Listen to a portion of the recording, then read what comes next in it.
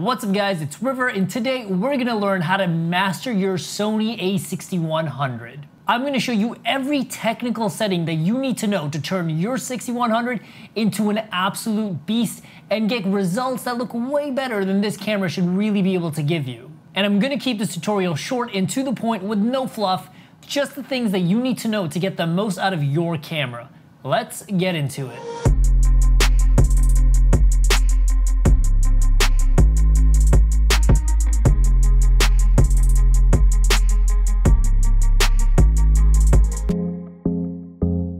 By the way, if you're new to the channel, we talk about anything and everything to do with camera gear, including teaching you guys how to get the most out of your camera. So if you enjoyed this video, make sure to leave a like and subscribe if you want to see more content. And as always, all the products and everything we talk about today, I'll make sure to leave links down below in the description, so be sure to check that out. Let's get into the video. All right guys, so the first thing we're gonna do is go over all the buttons and dials so you know what does what on your camera. Okay, so right at the top of the camera, you'll see a little mode dial. So it's got a bunch of symbols on it that probably make no sense, but I'm gonna explain them to you. So the green one that says auto, believe it or not, it does auto. It does pretty much everything for you. It's kind of like stupid mode. It pretty much just is set it and forget it, but I really don't recommend using it because if you're gonna buy a camera this nice, you should really learn how to use it. So the next one is P, which is program auto. Basically, this automatically sets the shutter and aperture speed for you. And the only thing that really changes is your ISO. You basically control the ISO. I don't really recommend using that, but I'm just explaining what it does. So right after that, we have S, which basically is shutter priority. Basically, you control the shutter speed and the camera does the rest. After that, you have aperture priority, where basically you adjust the aperture and the camera does the rest. And then there's program auto, where you basically control your ISO and the camera adjusts your aperture and shutter. I personally don't recommend using any of these modes.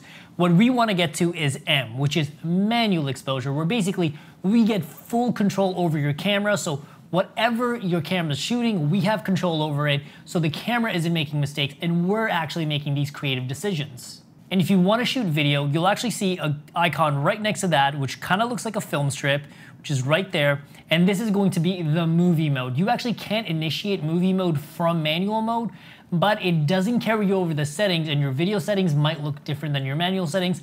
I recommend going to movie mode, setting up your settings there, and then going back to manual, setting up your settings there, so you're shooting photos the way you want and then video the way you want. Okay, so right after we've looked at the mode dial, the next thing we want to look at is the aperture dial. So right next to the mode dial is this unmarked black dial. If you turn it to the left, your aperture will open up. If you turn it to the right, your aperture will close down. The higher the aperture, the less light you get. The lower the aperture, the more light you get. And now let's take a look at the back of the camera. So right here, if you hit right on this D-pad, this allows you to hit up, down, left, right. If you hit right on the D-pad, your ISO will come up. Now this is the sensitivity of your sensor. I tend to keep my ISO right around 800 for most cameras, but it will depend on what exactly you're shooting and where you are. This camera does great in low light, so you could go as high as 6400, 10,000, and you should get pretty decent results. For the time being, I'm gonna keep it at 200 just to keep my screen dark and you guys can see it better. Right next to that is drive mode. I'm gonna show you guys drive modes later, but when you have your menu here, if you press the up button, which is display, it will show you different menus and different settings and where everything's sitting at. If you just keep hitting it, it'll kind of cycle through. I tend to just like to see where my audio's at and my histogram, and that's really all I need. But if you hit up again, it'll show you where your focus mode, face detect, and all that other stuff is. And this also has a button in the middle, so if you click down, hit it in the middle, it will allow you to go into settings. Right next to this, I guess, scroll wheel / D-pad combo is the FN menu. This will open up a quick menu that allows you to change all of your major settings. This is something I'm gonna go more in depth into later. I just wanna show you guys where the button is. And then there's the menu button. So most of you guys probably could figure out what the menu button does, but this allows you to go into the menu and actually change all of your software settings in this camera. And right next to that is a flash button. You don't need the flash button unless you actually have a flash, unless you're actually using flash externally. And below that is the playback button right here. This allows you to actually go in and take a look at what you've actually shot. And next to that is a garbage can icon. This allows you to change your white balance when you're in normal mode. This is really not the way to do it. But if you're in playback mode and you want to hit the trash can, it'll allow you to delete stuff. But that's probably stuff you guys already knew. Now, the last thing I want to show you guys is this tiny little button right here that looks like a little red nib. It probably didn't even look like a button to most of you. Probably looked like a design choice. Now, this is actually what initiates the movie recording on your camera. If you want to take a photo, you have to hit this button right up here, which is the shutter. But if you want to do movie, you have to hit this button. Now, this button is not ideal to hit, so I'm going to show you a way to fix that. So you want to make sure you're in movie mode.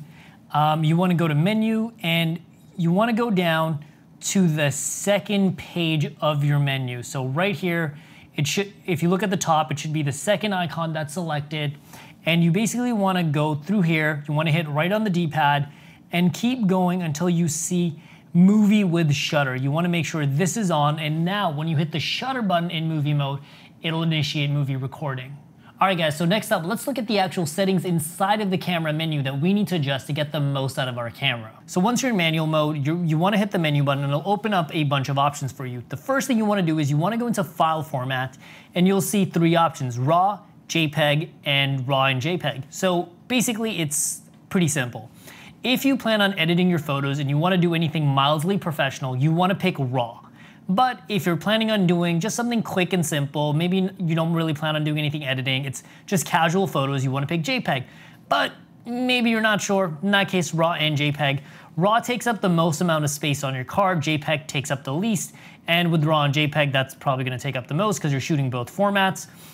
You actually can still get great results from JPEG. Don't feel like you need to shoot RAW just to get great results. You will still get great looking images just from JPEG.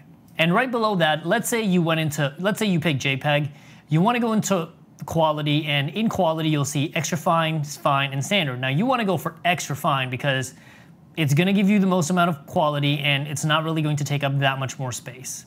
But let's say you pick RAW instead, this is still going to stay the same, but just know that this does not apply to RAW, this only applies to your JPEG. And right below that, you'll see JPEG image size. Now, it's 24, 12, and 6. I do recommend keeping this at 24 because there's no benefit to reducing your megapixel count. And right below that is aspect ratio. Now, aspect ratio is kind of interesting. So when you're looking at this image of me talking to you right now, this is a 16:9 image. But if this image was a little bit taller, it would be 3:2, as in it's 3 long and 2 tall. And you know, if whatever this image is, it's 16 long, 9 tall, something like that. But basically what I do recommend doing is keeping this at 3:2. This only applies to photo mode, but this just gives you a little bit more room at the top and bottom that you can crop out. It's better to have too much room than too little room, unless you know you're gonna be shooting in a specific format like 16:9, which is what you're looking at right now. If you think you're gonna be shooting in this specific format, just go ahead and pick that in your menu. And 1:1 is square. This is for people that want that vintage artsy Instagram look. If you're someone like that, go ahead and choose 1:1. I personally prefer to shoot at 3:2 for all my photos.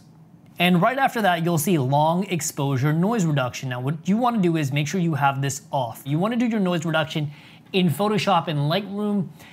You don't want to do it in camera. Not that the noise reduction in the Sony cameras isn't great, it's just that you want to maintain as much quality. You don't want any kind of smoothness if it doesn't need to be there. Now, another thing I do want to mention, assuming you picked file format JPEG, you'll notice right below that you'll see high ISO noise reduction. Let's say you're shooting at some ridiculous high ISO for low light photography. This option will be available to you. It's not available to you in RAW because, again, RAW photos, just you're getting all the data without anything being done to it. I actually do recommend keeping this off simply because, like I said earlier, you don't want to have the camera add any kind of smoothness or detail reduction. You want to keep your full image if you plan on doing any kind of editing. I personally find even if I shoot JPEGs, I'm going to edit them in my phone in Snapseed or whatever photo editing app I use. But if you're feeling extra lazy, just go ahead and set it to normal, just in case you're shooting in very low light conditions and you don't want it to look too grainy. Color space, you want to leave exactly as it is, even if you're going to be editing. The only other option is Adobe RGB, and this really applies to people that are printing, but again, you want to leave the color space exactly how it is. All right guys, next up, let's take a look at how to set up your movie mode in this camera. So once you're in movie mode, you've changed your mode dial, you want to hit the menu button, and the first thing you'll see is exposure mode. Now, I'm already set to manual exposure, but if you just want to go into it and take a look and make sure you're actually in manual exposure and not something else, go ahead and do that. And after that, you'll see file format. Now you'll have a couple. Now you'll see XAVSC 4K. This is specifically for shooting 4K. And then you'll see XAVSC HD. Now this is specifically for shooting HD modes. If you go into the 4K mode, you're only going to get 24 frames per second or 30 frames per second. But in HD mode, you'll have 60, 24, 30, and 120 frames per second. And right below that, you'll see record settings. So you want to go into record setting and go into that, and you'll see a bunch of options. Now, one thing that I really want to make sure I tell you guys about is you'll see there's 60 frames per second, which is 60p, and next to it you'll see 50M and 25M. Now, what that deals with is the megabit rate. Now, 50 megabits basically means you'll get more data, more color information, just a more robust video. So if you're not trying to save space, always go with the higher number. So if we're shooting 60 frames per second, we're gonna go with 50 megabits per second. If we're shooting 120, we're gonna go with 100 megabits per second. It's just overall going to give you a better image. Now, I'm not gonna show you guys the 4K options simply because when I go into 4K in this camera, it's not going to let me externally record my screen from the thing. It's a whole technical thing. But basically, when you go into 4K mode, you'll basically see 24, 30 frames per second. You wanna make sure you pick your frame rate with the highest number of megabits next to it. So the next thing I want to show you guys is S&Q mode. Again, I don't necessarily recommend using it for everybody, but some of you guys probably want to know what this does. So when you hit menu and you go into the second menu on the first page, you want to go into S&Q mode, hit the middle button, you'll get in there, and then you'll see two things, record setting and frame rate. Basically, record setting means what frame rate it's going to show you the final video at. Most people pick 24 frames per second because it's the cinematic frame rate and it's the least amount of frames. So the lower your record setting, the slower the slow motion will be. S&Q really stands for slow and quick motion. So as you can see, if I pick, let's say 30 frames per second, it goes from 5, at the very bottom, you'll see 4 times slow motion, but if I pick 24, it'll go to 5 times slow motion. So it really depends on what your final frame rate is and how slow you want it to look. And in your frame rates, you have a bunch of options like 120 frames per second, 60, 30, 15. Now you might notice that some of these frame rates are actually lower than the final frame rate. So if you pick 120, it'll take 120 frames per second and slow it down to fit 24 frames per second, which will give you slow motion. But if you pick 15 frames per second, basically it will only shoot 15 frames, but it will speed everything up to make it fit 24 frames per second, and this will give you a time lapse. So if you're planning on doing slow motion, go with 120, go with 60. But if you want to do a time lapse where it speeds everything up to show something that happened over a long period of time in a short amount, pick a lower frame rate to get that time lapse effect. But one thing that I do want to mention, S&Q mode should only be used by somebody that isn't looking to do professional work because the data rate and the quality of this is not as high as if you just shot straight photos and turned it into a time lapse, or shot 120 frames per second internally in camera and slowed it down later on in post-production. All right guys, so the next thing I want to show you is the FN menu. This is the function menu and it's going to allow you to access all of your major settings quickly and easily. So you want to hit the FN button, and once you open up the FN button, you'll see a little menu pop up right here at the bottom. So right here, first thing you'll see in the lower right corner is your exposure mode. So again, you want to make sure you're set to manual.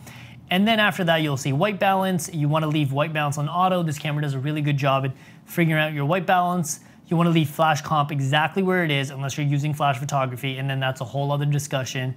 Metering mode, this is for figuring out what the exposure of this camera looks like. Once you go into metering mode, you have a couple of options, multi, center, spot. I personally find multi does the best because it'll kind of combine its different metering modes. This is going to give you the best exposure. The only time I would recommend using spot, where it's really just taking one specific area of your photo and exposing for it, is if you're lighting something small on a table, or you're trying to trying to get exposure on a specific thing and not the overall scene. But other than that, I find multi-mode does a very good job.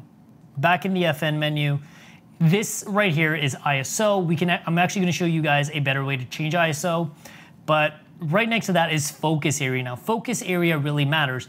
One of the reasons you probably bought this camera is because the focus modes on the Sony cameras is amazing. It has such good autofocus. So for that reason, there's a couple of options here for you. You can choose wide. Basically, wide will look at your entire image and go, what needs to be in focus here? Again, these are all automatic modes. Zone is basically going to take like specific zones. So let me just show you guys what it looks like. It's going to just take like specific chunks of your image, figure out, okay, if we put set our zone to the left, it's really just going to focus on this one particular zone and try to always get that in focus. I personally find that it really depends on what you're looking at. Center is going to make it so it just focuses on the very center of the image. Right here, I'm going to show you guys, like, it's always just going to focus on the center. This I would recommend using if I'm shooting portraits. Zone is more so if I may be looking at like animals or race cars or something like that, where like I know these things are kind of always in one chunk of my frame. I would use center for that. If you're doing regular landscape photography or just like travel photography, wide I find does the best job. Wide is still going to give you great results even if you're shooting portrait photography. Flexible spot, now this is a bit more complicated, but it's basically trying to figure out a spot, and it'll either be like, it could, like maybe it's a spot here down to here. It's a bit more complicated, and I don't think this is really the tutorial for that. It's going to take up a little bit too much time. So the main ones you really need to figure out is wide, zone, and center. I tend to keep mine at wide all the time because these cameras do such a good job with it. But if you're someone that feels they might need something else, feel free to change these around. And then focus modes. Now, focus mode is different than your spot modes, because when you look at focus area, it's basically figuring out what area are we trying to get focus in. Focus modes is actually how it's driving the autofocus, how it's thinking about autofocus. So when you go into focus mode, normally these would not be grayed out, but we're just in a specific mode because I'm externally recording with this camera. Single shot is where it just gets one focus and then it takes a photo, or it's just like, cool, that's it, I'm not changing focus again. Focus mode, automatic AF, it's basically going, okay, that's the autofocus, but if it changes, it's like figuring things out for you. I don't really recommend using it because sometimes the camera can get confused. But again, it's a Sony camera. These things are amazing with autofocus. The place where I like to keep it is continuous autofocus, because basically what it does is it'll get focus and keep focus, but if your focus or if your point of your subject does move, like back here, like as you can tell, I'm probably out of focus right now, but if it was a Sony camera, it would just keep me in focus, it would track with it. This is great for anything that's moving. Personally, I always keep mine at continuous AF because it does such a good job tracking. And then finally, we have manual focus. Manual focus is where basically you're not asking the camera to do any kind of autofocus for you. You're managing focus yourself. This is only something I recommend if you're doing professional work and you really want to like manage focus, or you're looking at something where the camera's struggling with it. One of the reasons to get a Sony camera is because they do such a good job. I would probably never use a manual focus on a Sony camera just because that's why I bought the Sony. Now there's something called DMF, which it's a combination of autofocus and manual focus. Basically the camera will get autofocus for you, but it will still give you the option of changing focus later on if you feel you need to.